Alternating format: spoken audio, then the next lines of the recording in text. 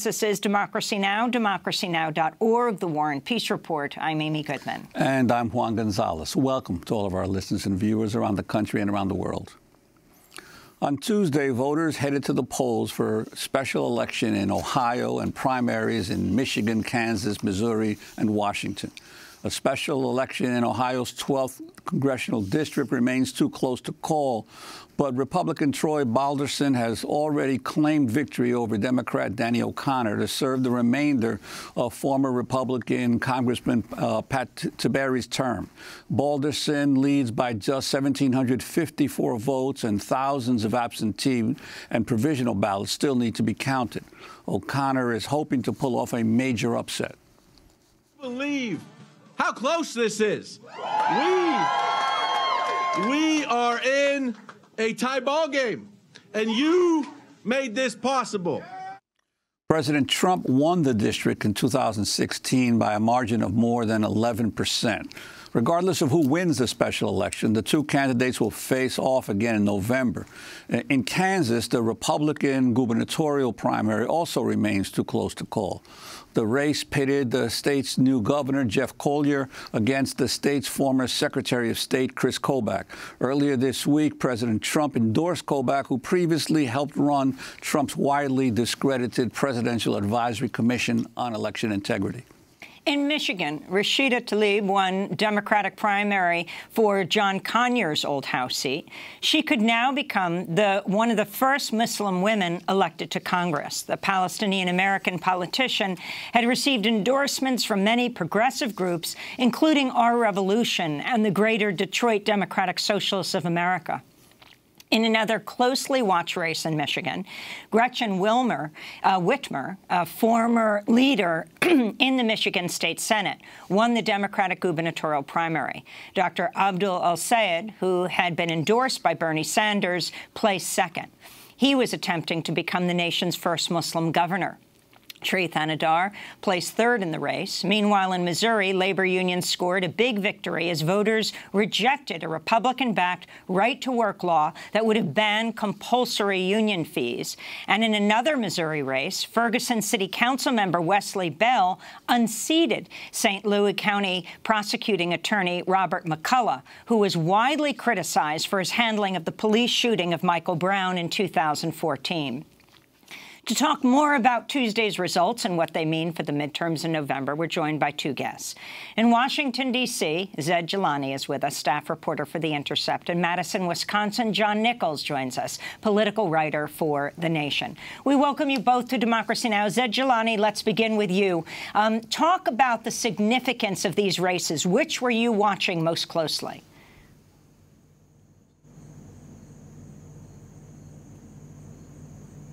But we had also reported from Kansas, and we reported from a number of these locations. Michigan in particular was interesting because we had about a dozen Muslim Americans running for offices, everything from governor down through Congress to state House seats. In particular, we were watching Abdul El-Sayed's race. I think in Michigan we saw sort of a fascinating microcosm of sort of a populist base fighting with an establishment backed by both labor unions and corporations, which have sort of become the Democratic establishment's base, as well as a wild card named Sri Thanedar, who put $11 million of his own money into the race. That race between Whitmer and El-Sayed, talk about the significance of the win. I mean, you had Bernie Sanders going out and campaigning for the for the Detroit Health Commissioner, Dr. El-Sayed. Also here in New York, Alexandria Ocasio-Cortez was there also campaigning for him, and what that victory means for Whitmer. Sure. So Whitmer was basically the quintessential establishment candidate. You know, she came from the state legislature. She was backed by virtually every labor union in the state, with the exception, I think, of the Michigan nurses.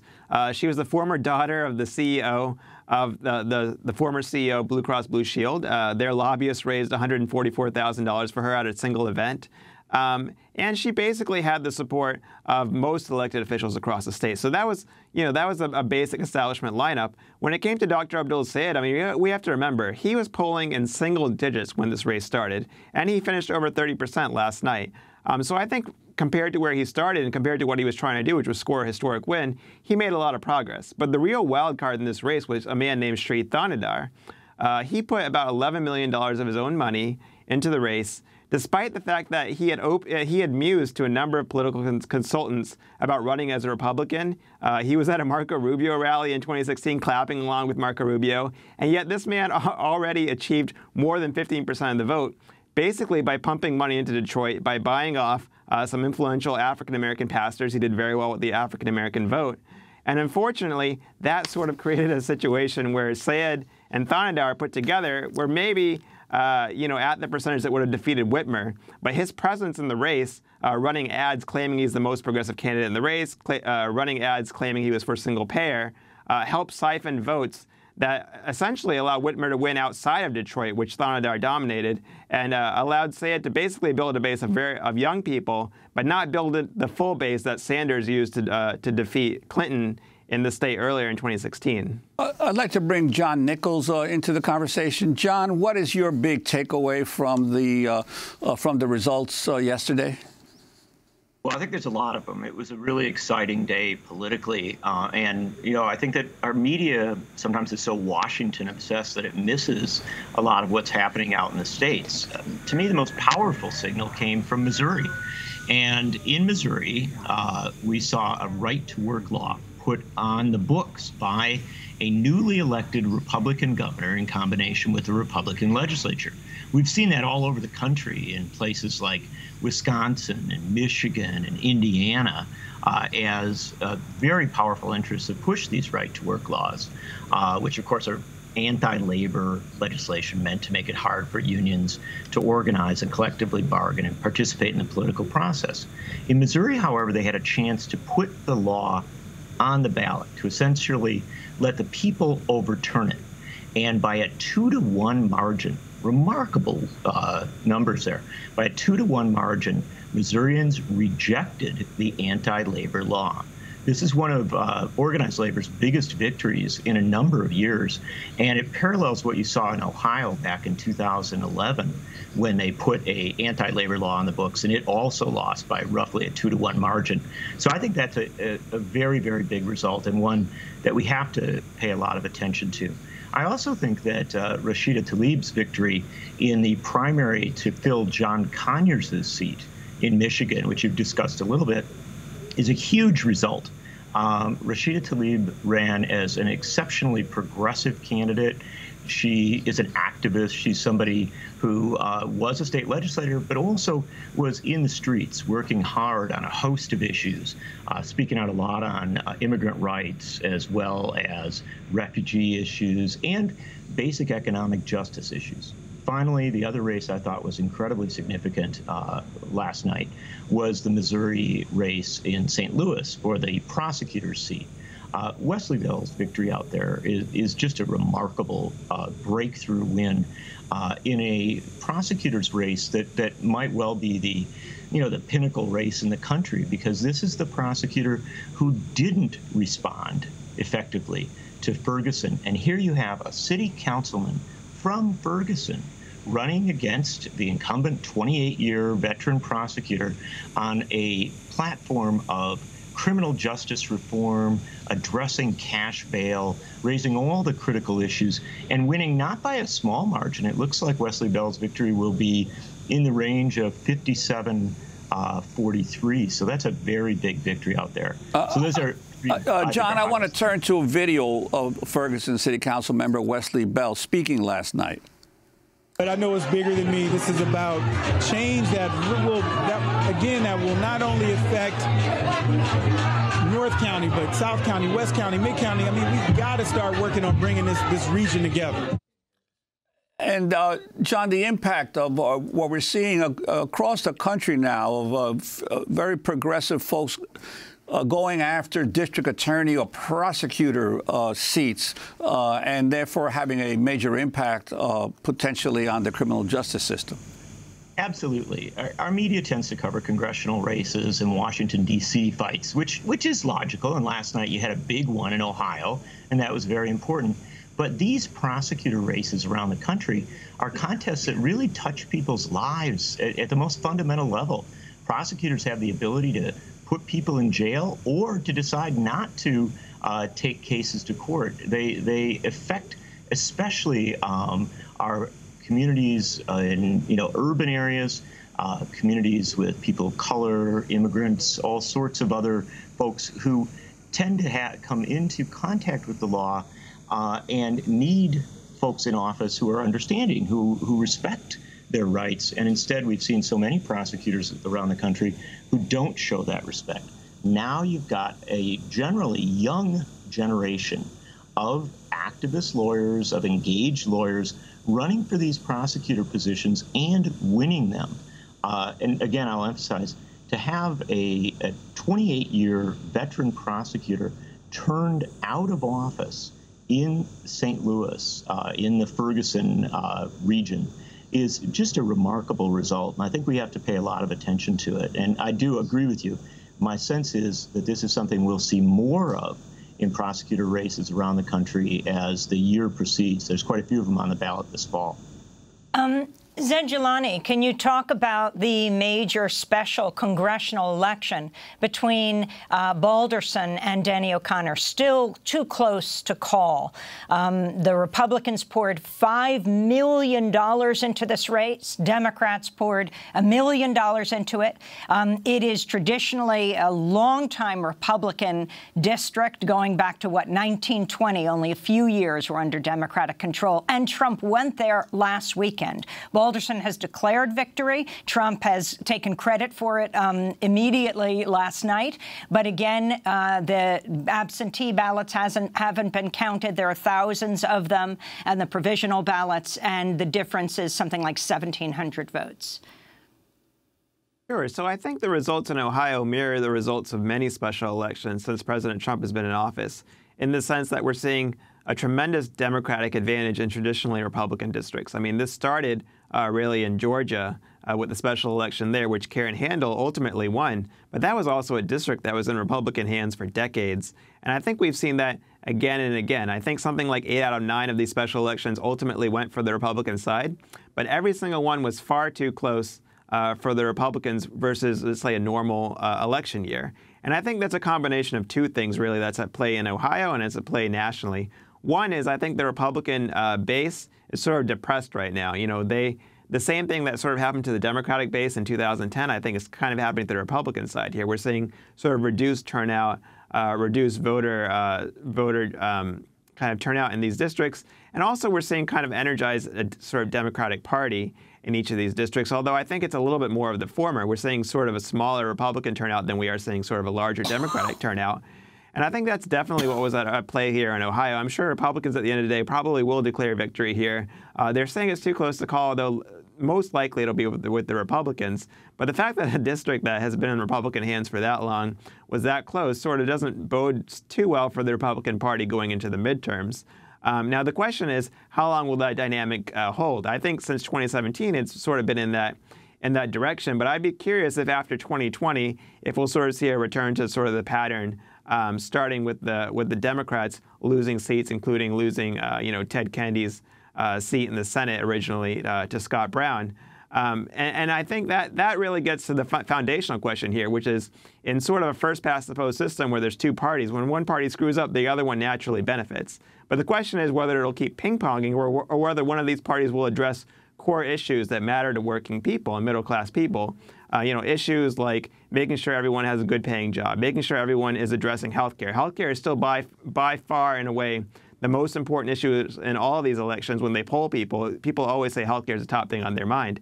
The question is whether the Democrats will actually be able to govern after winning what I expect them to win quite a few elections over the next couple of years. And if they're able to do that, I think they'll have a sustainable governing coalition. Otherwise, 2 years from now, I think we'll be having the opposite conversation of Republicans winning traditionally Democratic districts or getting very close to doing so. And Zed, in terms of this whole issue of what's happening within the Democratic Party, clearly there have been a lot of challenges to establishment Democratic Party candidates from the left, from much more progressive candidates, but not a whole lot of them have resulted in what happened here with Alexandria Ocasio-Cortez in the Queens congressional election. I'm wondering what you're thinking about in terms of the balance of forces within the Democratic Party. Well, one, I think on their overall scorecard, the establishment's done pretty well since 2016. You know, they prevented Keith Ellison from taking control of the political party. They defeated most challengers. They tend to have a very strong advantage, especially among older voters, particularly like older African-American voters who they have deep relationships with. In basically every race, whether it was Tom Perriello versus Ralph Northam, Bernie Sanders versus Hillary Clinton, Chuy Garcia versus Rahm Emanuel, even Alexandria Ocasio-Cortez lost among traditionally African-American neighborhoods in her district. You know, that's a really kind of a difficult point for a lot of these insurgents. And actually, I think Rashida Tlaib's race is a good example. Her campaign was based very much on aiming at younger people and at the wider parts of her district, because she understood that Brenda Jones, endorsed by Detroit's mayor, endorsed by many powerful labor unions, had a very strong end to the traditionally older African-American communities. And she focused on sort of the younger multiracial coalition, much of it white, to get her win across. And that's the lesson progressives really need to know. They need to know that basically the establishment is very good at turning out the voters it wants, right? Hillary Clinton didn't fight for the youth vote very much in 2016 because she knew she lost it to Bernie Sanders. In 2008, when Hillary Clinton lost the South, she disinvested there and started investing heavily in the Midwest and out West. I think going into 2020, Bernie Sanders or maybe Elizabeth Warren will have to think really hard. You know, if Joe Biden is leading South Carolina by a massive amount, does it really make sense to invest there? I think one of the main differences strategically between the establishment and between progressives is I think progressives feel like they have to win every vote. They certainly have to represent every person once they take office. There's no excuse for not representing anyone, whether they voted for you or not. But winning elections ultimately is about winning every vote. Gretchen Whitmer basically abandoned Detroit because she knew that Sri Thanadar bought off a number of influential power players there and also spent tons of money on ads there. Whereas I feel like Al Sayed was trying to still win that African-American vote in Detroit, despite the fact that it went strongly against Sanders in 2016, and it was strongly for Thanadar this time. So I think, you know, there's a combination of two things. One, the establishment still has way more money. Whitmer had labor union backing and corporate backing.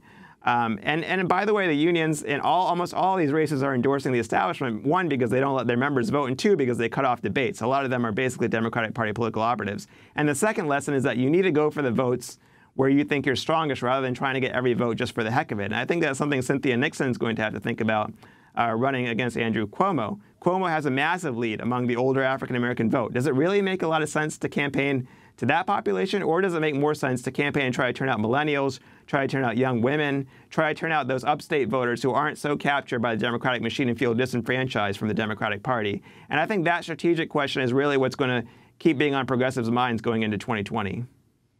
I wanted to just quickly go to this issue of the women's vote. According to the Center for American Women in Politics, at least 182 female major party nominees will be running for the U.S. House. That's the highest number ever. I want to turn to Michigan congressional candidate Rashida Tlaib, who was speaking on CBS New York. She won last night. I felt a tremendous need to get into the ring rather than sit on the sidelines. I always tell people, in some ways, Trump being elected president of the United States was kind of like the bat signal for many women across the country, not just Muslim women, but women from all backgrounds. John Nichols, your final comment on what's taken place. Also, Kansas too close to call. Chris Kobach, the Attorney General, still in the lead, a leader of the so-called Voter Fraud Commission, very discredited. And then I want to ask you about something that happened in Madison just in the last few days. Sure. Well, you put a few things on the table there. Let's talk about them quickly. I do think that you're exactly right about the rise of women in this electoral cycle. We're seeing women nominated in races across the country and for a number of governorships. And remember, in Michigan, you now have a Democratic woman running for governor there with I think, a significant chance of winning that race. Rashida Tlaib in the Detroit area is almost certainly going to win her race. And again, you're seeing these races where women are stepping up and prevailing. It is an important factor. And so many of them, like Tlaib, were drawn into this competition by their, complete, I think, shock and anger at the election of Donald Trump and many of his actions since then. You also asked about Chris Kobach. Chris Kobach is narrowly ahead. That's going to be a race that probably goes to a recount, not certainly, but probably. And if he is nominated, this is the significant thing in Kansas. I was out there a couple weeks ago. It's very striking that he will be running, if he's nominated, against a woman who very easily won her Democratic primary and has, I think, a real chance of prevailing in this election because Kobach is so offensive, not merely to Democrats and a lot of independents, but also to a good many Republicans who simply think he is too far right and too extreme on a lot of these issues. Finally, the one last thing I would circle around to is that in Kansas, there was another race that was important, a primary, where you saw James Thompson, a candidate that Bernie Sanders and Alicia Ocasio-Cortez came in to campaign for. Thompson is a candidate who was abandoned, or at least neglected, by D.C. Democrats when he ran in a special election last year. He kept on running. He just won his primary by a 2-to-1 margin and really is one of those candidates that you should keep an eye on because it's in that Kansas district where the Democratic Party didn't step up in a special election last year, that it has an opportunity to step up this year. The question is whether they will step up for a progressive populist who was aggressively backed by Bernie Sanders and Alicia Ocasio-Cortez. Alexandria Ocasio-Cortez. And remember this, Thompson is really doing a tremendous job on the ground if you look at him. And this is something that again, I think people have to get out and look at these candidates around the country. I'm struck by what a number of them are doing. And before we end, I wanted to ask you about what happened in Madison, where you are right now, in Madison, Wisconsin. A masked gunman opening fire in Madison community radio station WORT early on Sunday morning in the middle of the night, injuring one person. Station DJ was shot, taken to the hospital, later discharged. The police say that this was, they don't believe the attack was motivated by hatred of the media. WORT, a member-controlled station in south central Wisconsin. Can you tell us any more about what took place? Yeah, I mean, it was a shocking incident, and it did happen in the middle of the night, and so it was one that people had to catch up with to some extent. The police have said that they do not think it was an attack directed at media or a politically motivated attack. They're still searching for the attacker. The station said that it got some prank calls, but that it had not had the sort of direct threats that might tie it again to politics or some sort of anti-media, anti-WORT sentiment. But it still has to be investigated. And you're right to focus on this. WORT is a station that really has reached far beyond Madison. It's been, for many, many years, one of the leading independent community stations maintaining a news operation. Just this week, later this week, WORT will sponsor a debate between the candidates for governor. So it's a big deal station, and this attack has really shaken a lot of people. Well, we want to thank both of you for being with us. John Nichols of The Nation, talking to us from Madison, Wisconsin, and Zed Jelani of The Intercept, speaking to us from Washington, D.C. This is Democracy Now! When we come back, we'll be speaking to a mother and her son, just newly reunited after almost 40 years. Stay with us.